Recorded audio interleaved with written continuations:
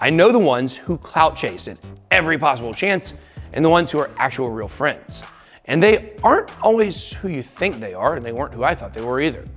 So over the remainder of this bull run, I'm going to be highlighting crypto influencers and their coin picks.